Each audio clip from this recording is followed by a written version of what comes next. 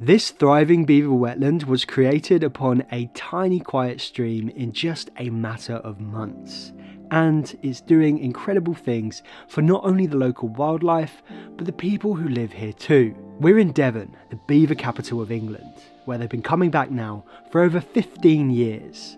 But we're going to be looking at one very special location along the Budleigh Brook, which has been completely transformed by a family of beavers. In the summer, I first came here to meet Ed, a local wildlife ranger who shared exactly what he and the beavers had been getting up to, and I've since decided to come back in the winter, as it's always easier to see the full extent of the beavers' work. This story is just so awesome, as it's a perfect example of how we can successfully live alongside beavers, of how they can bring a little bit of chaos to rejuvenate a tired and regimented landscape.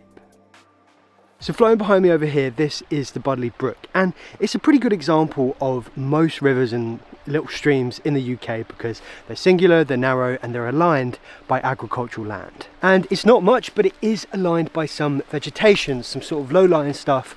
But back here throughout the wetland, there are some larger trees too. This kind of habitat is exactly where we want to see beavers back in our landscapes, and it's exactly where they can have the biggest and fastest impacts. I'm actually sitting on one of their dams. They built a series of dams along here. There's a really long one going all the way along there, and what this is doing is it is holding back a lot of water. So let's just rewind it back a minute and talk about why beavers even bother building dams. Well, I don't know if you've ever seen a beaver move on land, but it's not nearly as graceful as they can move through the water. Beavers feel like they're safest when they're in the water because, you know, they evolved with predators like wolves and bears. They use it as a place to not only access food, but also retreat and raise their young. So how do beavers build their dams? Well, beavers are actually incredibly resourceful. I've actually seen the beginning of a beaver dam, and what they do is they pile up stones, big rocks sometimes, to form the foundation. I would actually love to see a beaver carrying a stone into place. I think that would be hilarious. But then what they do is they then pile on all kinds of different shapes and sizes of sticks, grasses, and mud. Beavers have got incredibly sharp claws. They can dig, they can move and pack in mud, and they've also got self-sharpening teeth. They've effectively got a little chisel in their mouth which can get through all kinds of different wood. They can fell entire trees over the course of a single night. And it even looks like they've tried their hand at a bit of brickwork here. The really important thing to remember is, unlike human dams, beaver dams, they allow the water to pass through. Can you hear this?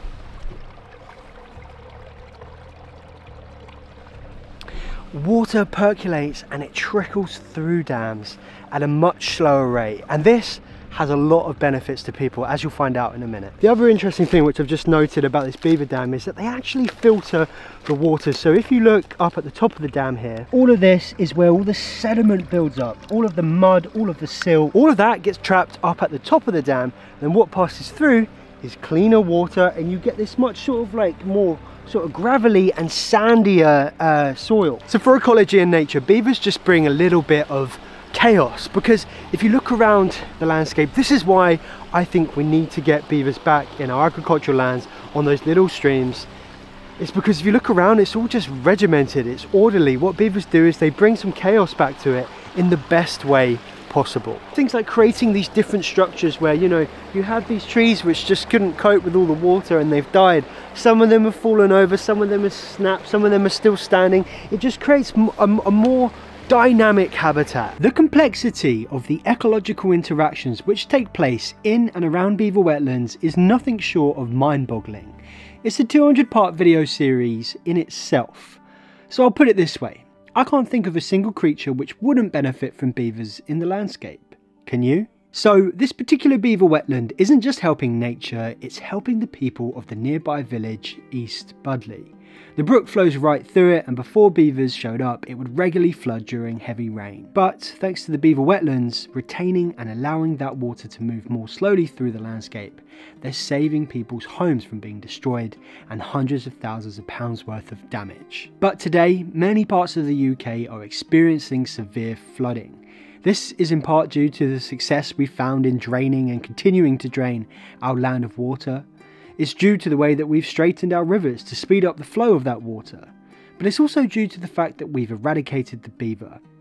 If beavers can stop flooding here, where else could they do it? So in the beavers damming the brook here and creating these wetlands, this has meant that the local farmer has lost some fields. What does the farmer think of it? He's fine. I'd tell you what, we need to give credit to him. He's a tenant, so this is all Clinton land, but he's a tenant.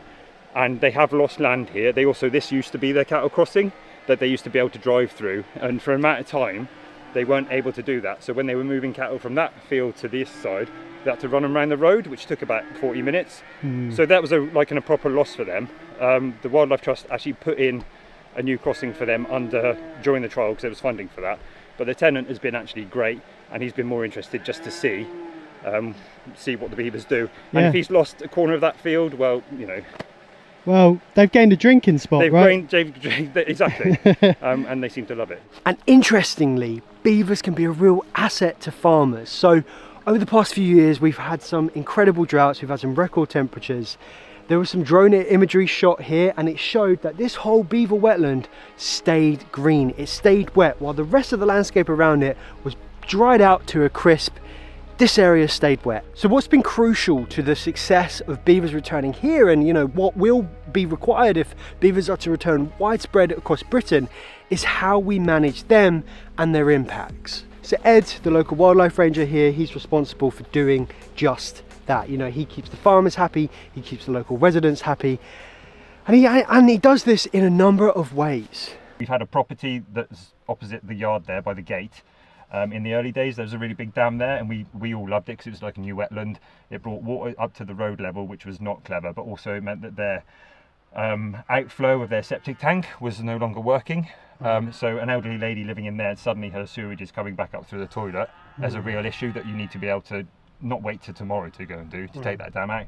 So that, you know, I think we've got what we need as a country, as in beavers should be quick and easy to be managed. There isn't that much red tape as long as you know what you're doing it for the right reasons, you know. And all of this really excites me a lot, because this is a new opportunity. Over the next decade, or even right now, we're going to need more people coming in, working with beavers, understanding them, so that we can bring them back to Britain in just the best way possible. And for anyone that thinks that having beavers or rewilding any parts of our landscape is going to mean that we can't produce food, well, sure, if you're doing it on a really large scale, I can see why there would be some issues there.